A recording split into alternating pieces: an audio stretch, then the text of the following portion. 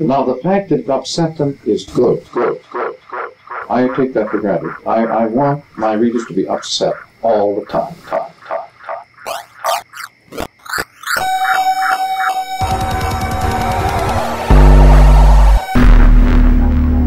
And this, he says, comes from using two actions, one against the other. I was very lucky to grow up in a society where there were no classes of any sort. And the double action gives you the emotion of multitude. It is, which we can get into. This is the way it is for everybody. That's what the emotion of multitude is. Feeling of universality, archetypal. My concern is conversation in which I make the discoveries. Now, very few people want to know anything.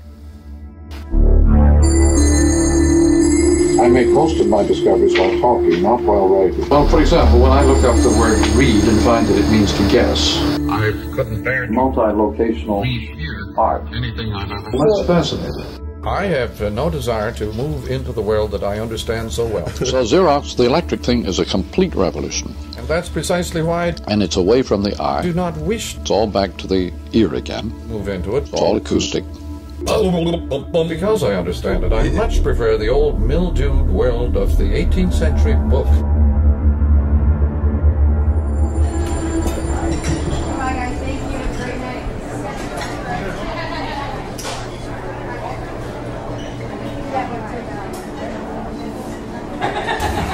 Social responsibility, instead of just a sort of a private subconscious. You're an artist. Remember. An artist is primarily concerned with getting your attention. Whether he's a poet or a musician, his first wish and hope is to trap your attention. This is the first hope and wish of every understander. He's an artist, certainly, to that extent. He wants to shape your attention, to shape your sensibilities, to create an effect upon you. Whether you believe a word he says couldn't matter less to him. He is interested only in effects, and not in changing your opinions or thoughts about anything. And this is also true of a poet. Couldn't care less what you thought or felt about him or anything, as long as he gets his effect across. It's simply fantastic, the unconsciousness of our Western world with regard to I had a the... rowboat on the Assiniboine and a sailboat on the Red River, and they were about half a mile apart.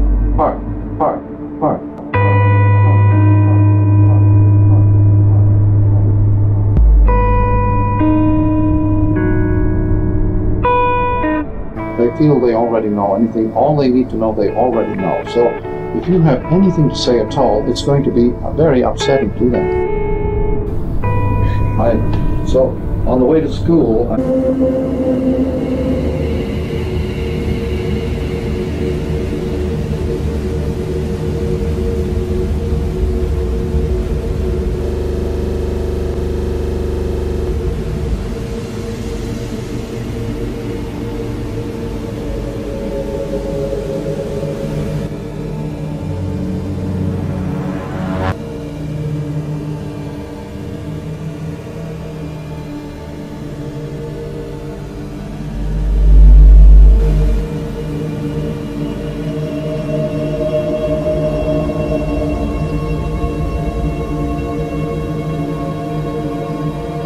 The amount of work that our children have to do in just looking and being in their environment is fantastic. Exhausting. on the way to school, I could stop off and row my boat for a while on the one river. And when I went after school, after I finished delivering my papers, I could go down to the Red River and sail. And I did these things all the time. How old were you then?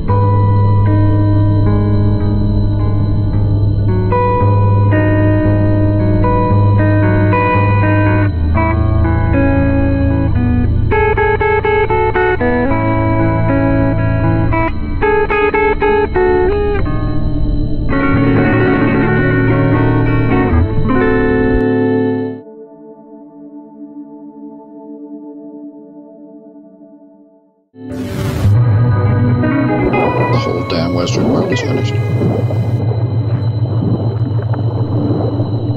Everything that happened 2,500 years ago with the discovery of writing, at least phonetic writing, every pattern that developed from that world of the visual orientation of man, all the laws, all the philosophy, all the individuality, all the civilization, literally civilization, the idea of the citizen that grew out of that world, finished right now.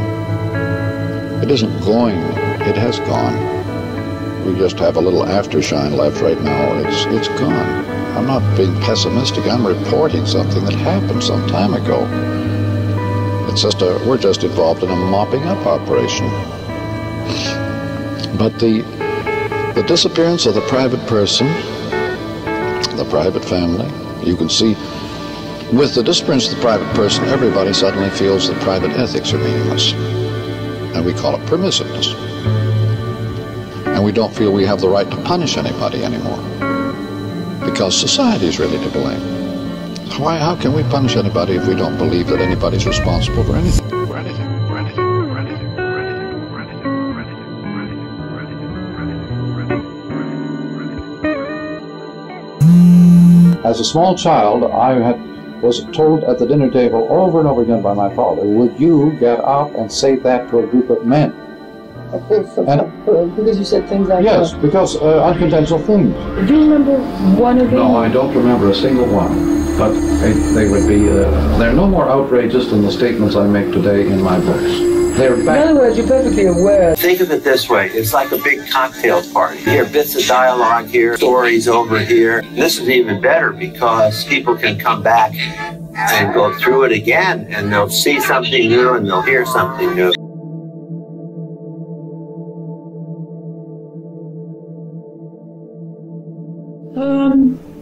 I was thinking that today we could talk about where you work. Well, you can see the way we work. No, I know. It's called transparency. I stack one thing on top of another on top of another. Look at them all simultaneously. That's how you work now. You always work that way. Always work that way.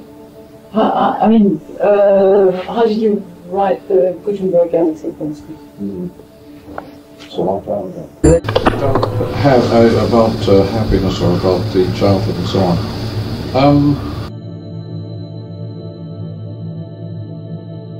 When I was a kid, I spent a lot of my time building boats. Oh, yeah? Yes, I was a carpenter. I thought I was an engineer, and I went into engineering. Yeah. Well, we started. From childhood, I was in that position of outraging my own father. Engineering. He was in the second year of a 5-year course. Your own environment. My own environment. Iconic juxtaposition. Hate ceases to be lineal at speed, by the way. Pattern recognition. About happiness. Happiness to me is something I am not much interested in, I can tell you that. At no period of my life was I interested in being happy. I was very interested in getting on with what I was interested in. And in practice, that turned out to be a source of considerable happiness, in the sense of satisfaction.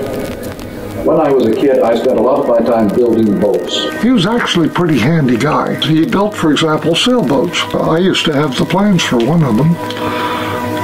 It's gone for a long time now, but I remember the name, How to Build a Racer. And when he got to Cambridge, he was a rower. Got into rowing. Well, you can't sail in those rivers anyway. The bridges are too low. There's too many of them. And we're very close because there's so many things we were reading that we found occasion to argue and discuss.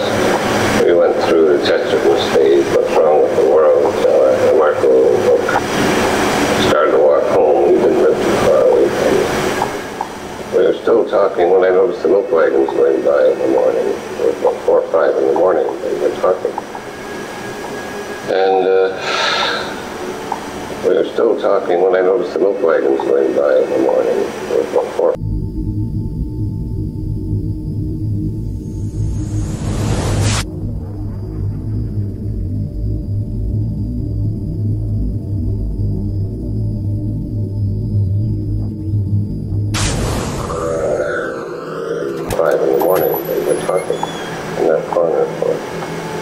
Roughly 4 to 5 hours.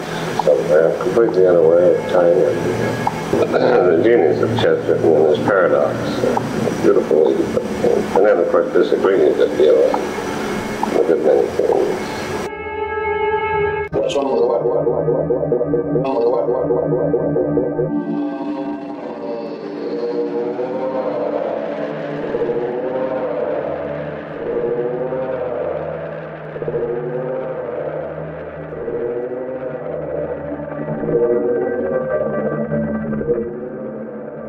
That's, I think, true. Except, again, that I had luck. I met people, too. But it was mainly a literary activity. A book by Gilbert Keith Chesterton, What's Wrong with the World? Yes, handed to me on a Winnipeg street by Tom Easterbrook.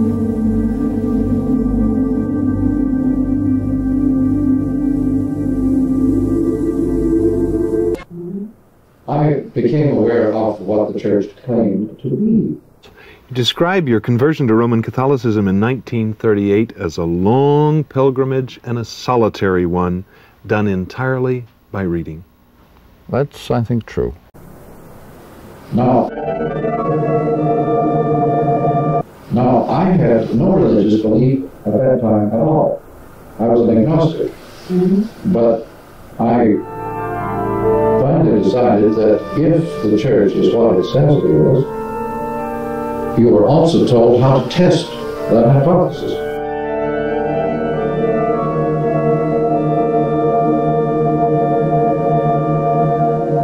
What's wrong with the what?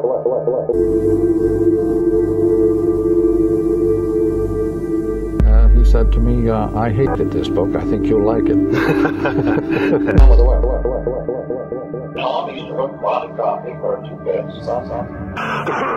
Wanted to do a cover on Marshall.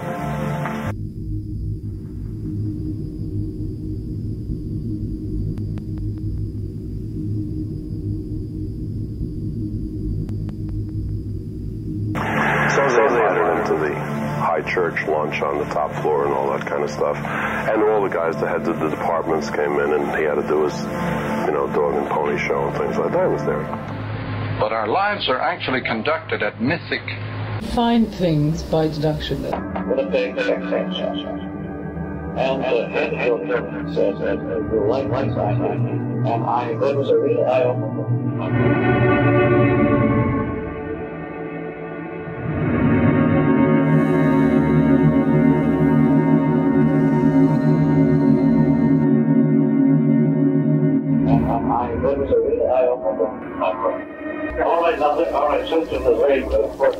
So as you live in smaller and smaller space, electrically, why, things that...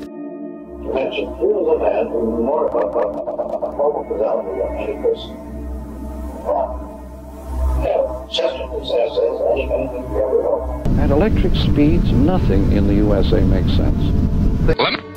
All times present.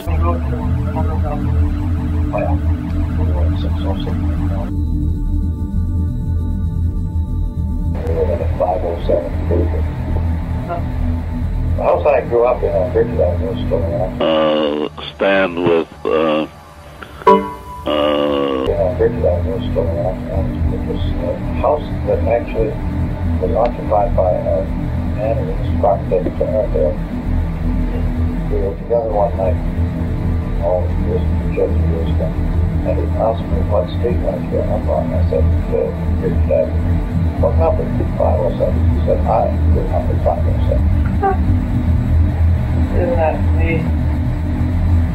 Unbelievable. How much years your junior was? Well, I guess it'd be at least 25 years old. How old were you then? I would have been 14, 15, 16. Were you playing alone or? Oh no, I had lots of, there was always my brother and his friends and my friends on the same street. He's younger than you? 2 years younger. They were about half a mile apart. We used to play baseball. We had our own baseball team, our own hockey team on the street, and we would enter competition with other teams and so on in the local competitive leagues. And I was a southpaw pitcher for the Winnipeg Fireflies, left-handed pitcher. Oh, you're left-handed? I'm left-handed, and I was taught right-handedness, so I got crossed up at that point in my schooling. I was shifted back into right-handedness, which I think has probably had some strange effects on my life. Yeah. But it's like making you into a literary... Yeah. She didn't care much for it. And it was easy to hate Dad. But I've never, my mother and father didn't get along very well, and This was itself a kind of education because to my brother and myself it seemed perfectly obvious to us that they were infants, hadn't grown up, and that they didn't know how to get along with anybody really, and were just immature. This artist is much more inclined to pay attention to the ordinary milieu. The ordinary milieu of events never impressed me very much.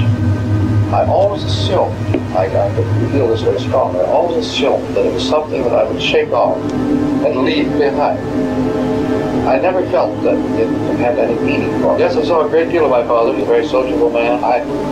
Always felt, many, that the immediate milieu in which I existed, whether in Winnipeg or elsewhere, many hours, was a kind of development, was a kind of accident that was absolutely important. She carried the burden of the family, and she didn't care much for her father. And it was easy to hate Dad because he was so permissive. He was also a fiddler, one of the great fiddlers of Ontario. The film attests this art. Marshall was, of course, keen to always see more media. It was fodder. When people say McLuhan is the enemy of print, they seem to forget that he has spent the last 35 years of his life in minute analysis of the printed page and in the minute teaching of kids how to spell. They were playing 2,500 years in reverse. Everything that happened from the 5th century so the eyes are put back with the rest of the century. Yes. And this area that we're in, what do you call it mostly? I would mostly call this Osborne Village.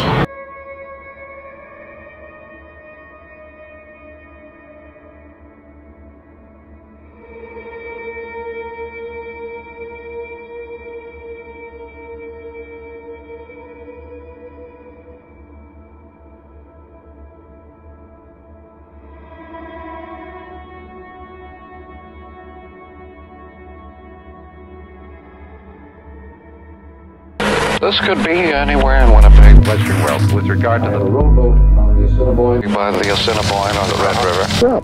Well, of course, I was brought up in Fort William, which is not too unlike.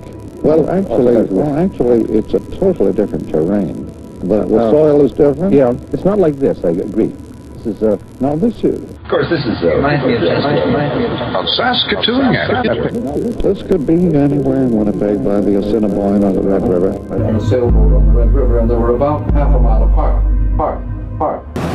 After school, we were not for a while on the one river, and when I went after school, after I finished delivering my papers, I could go down to the Red River and sail. I remember, Marshall talking like it at NYU.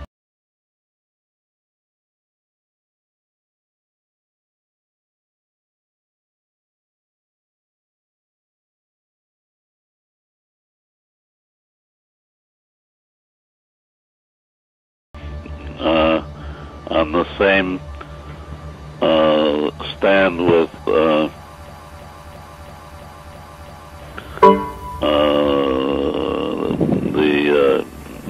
etc. editor, the guy from California, Hayakawa. I knew Hayakawa. We used to go fishing together in San Francisco Bay, but it turned out that Marshall had delivered newspapers to his family. A rose is a rose is a rose is a rose. She's doing that tomato can trick. In Canada.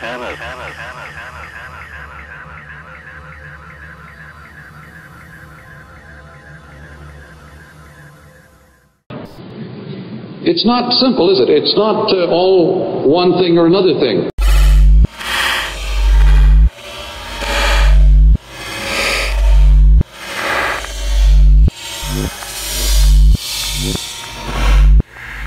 There may be means eventually of an orchestration of these faculties, an orchestration of media, so that they will not batter each other to bits and batter us to bits. The normal human condition. Television.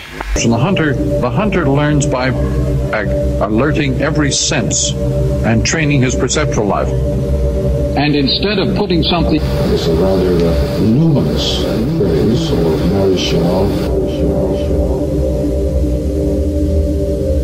1939.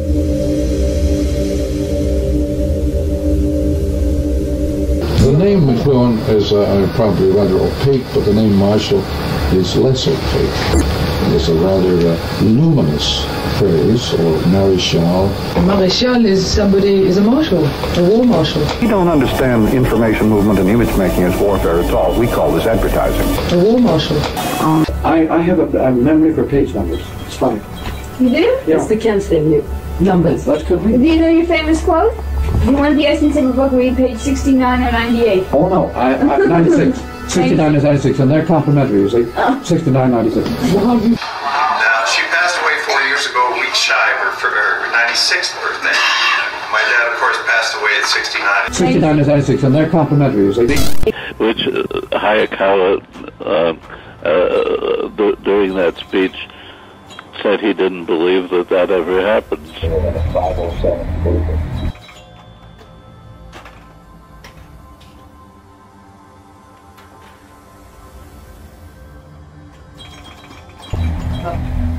The house I grew up in, Ger'trude Avenue, still around. And there were about 6 or 8 of us sitting in Howard Gossage's office with McLuhan sitting around a table. At that same time, over across town, I think in the Hilton Hotel, there was a big meeting run by Dr. Hayakawa, the semanticist.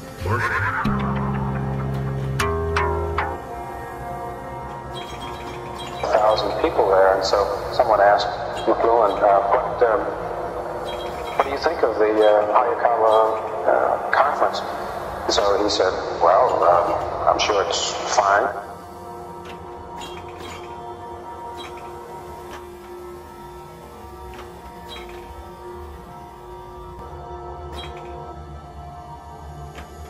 That a rose is a rose is a rose is a rose. She's doing that tomato can trick of just repeating the same word until you suddenly realize it is not a semantic entity, but an acoustic, linguistic entity.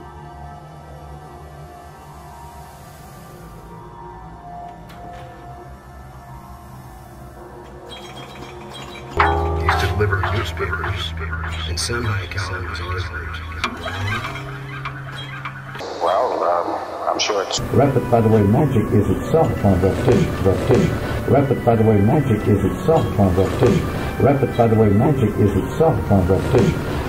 And print is a magical form. Why? We didn't have separate rooms at that time, and we would divide the receivers. And we'd find a very good point in the crystal for a program, and we'd fall asleep with the receiver on the pillow and our ear against it. Among other things, meant leisure. The word school means leisure, and, schooling. So, persons who go to school are really people who don't have to work. Understand the language and grammars of men. On the other hand, we have increasingly tended to turn the classroom into a place of work. You went to Cambridge University, right? The undergraduates at Cambridge were appalling. Among others. Naturally, there were a few bright ones. But not more than in Canada. No more than in Canada. You don't have an attendance. You went to Cambridge University, right? Among others. That means you completed school, right? I completed several schools. Oh. I did 2 PAs, 2 MAs, and 1 PhD. This is the campus of the University of California in Los Angeles. Well, why? If you say school should be bypassed. Because I regard it as utter leisure. Among others.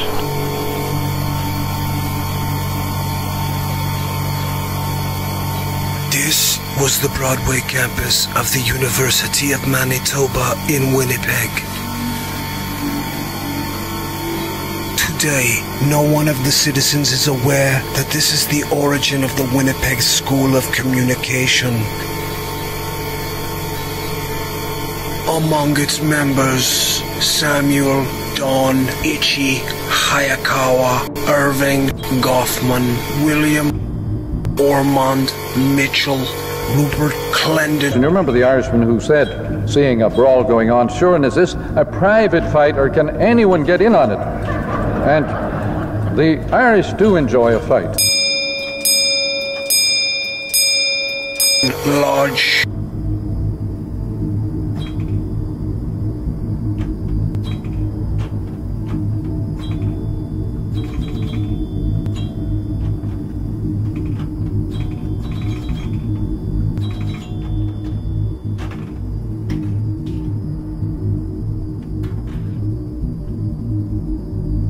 Horace Noel Fieldhouse. Henry Wilkes Wright writes, "The moral standards of democracy is the 168th of 168.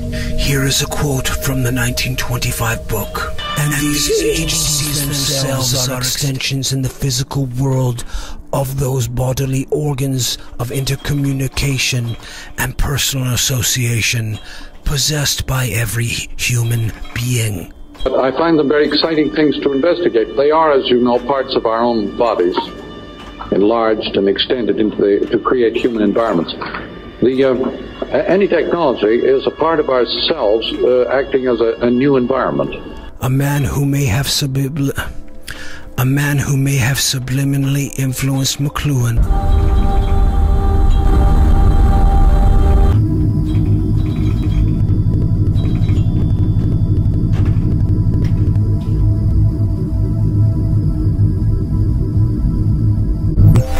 Invisible.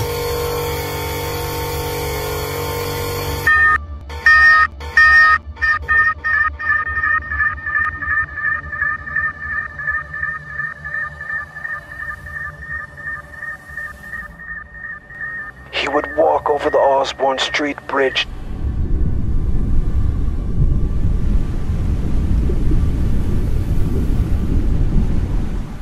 To attend classes taught by Lodge, Fieldhouse Wright, and others at the downtown Broadway campus, currently invisible.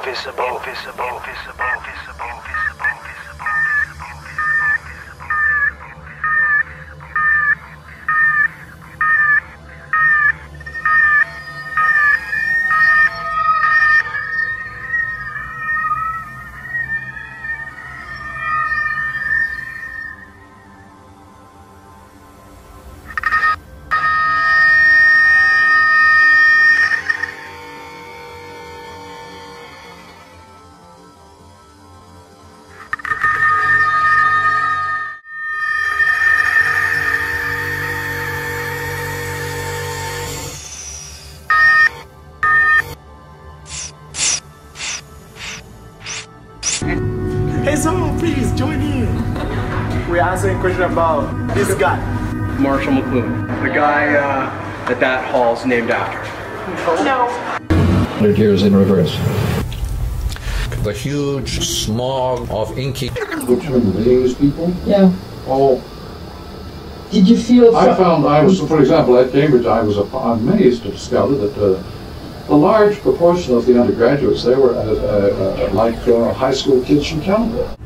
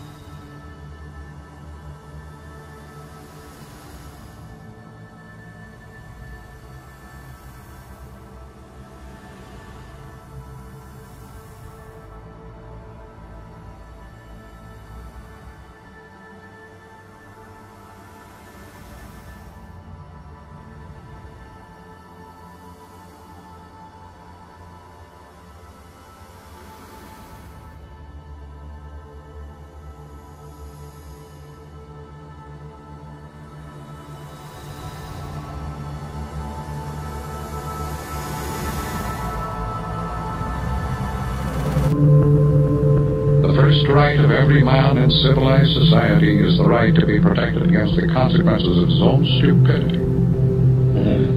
Now, what he was saying was that the ordinary modes of human living and endeavor create nothing but chaos. And if you want order, you have first to start with the fact of human stupidity and greed and nonsense, and put them in order. Do you mean it totally seriously when you say that your books can be opened at any page? Any page, anywhere, yes.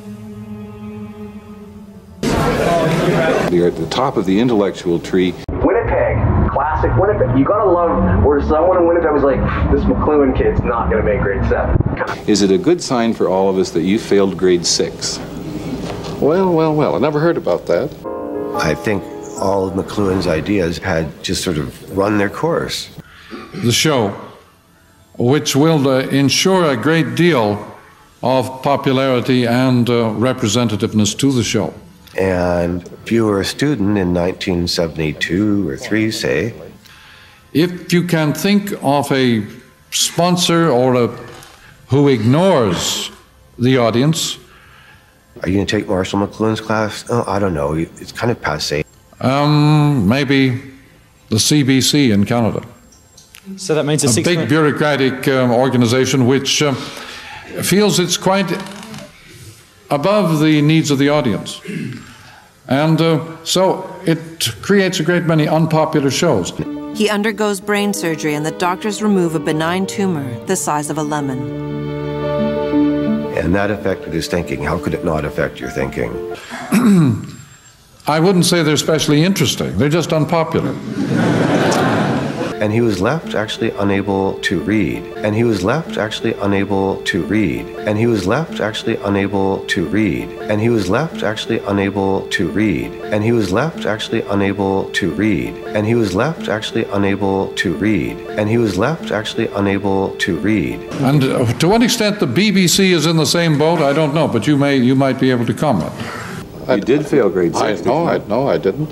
Our research made an error? Yeah. No, I never failed any grade ever.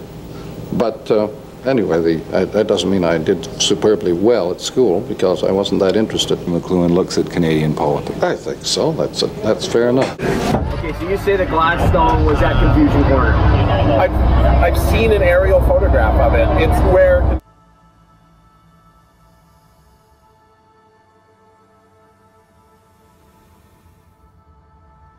Corner streets now all intersect. Speed up of electricity, telegraph, and so on, one of the strange effects on writing was an understanding for the first time of the creative process.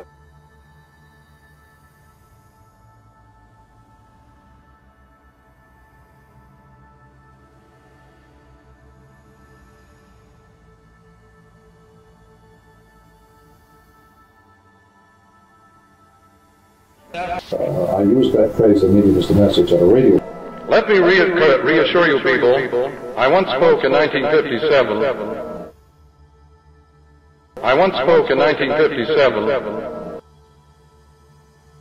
TV is... in June, to the radio broadcasters. Yeah, the radio people. I was a radio con. At that time they were terrified of the coming effects of television. The radio medium is unique. That is where the action is. It's in the gap. Well, yeah, but it can be at the cost of acceptance. Yes, and I never wanted to be accepted. I still don't. Because you can only be accepted by people who have lost interest in what you're saying. Then the medium is the message.